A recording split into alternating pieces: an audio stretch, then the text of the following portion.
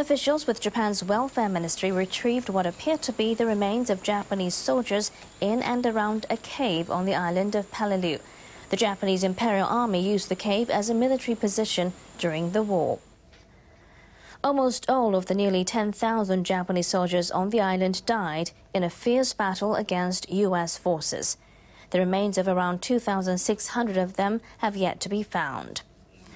Recovery efforts have been difficult, hampered by vegetation and environmental protection rules. The Palau government officials have offered to cooperate.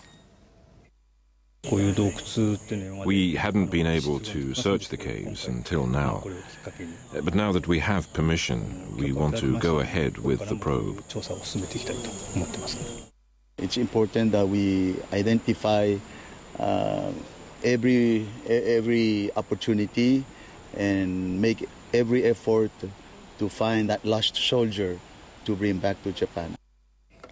Japan's Emperor Akihito and Empress Michiko will visit the island in April to pay their respects to those who died there.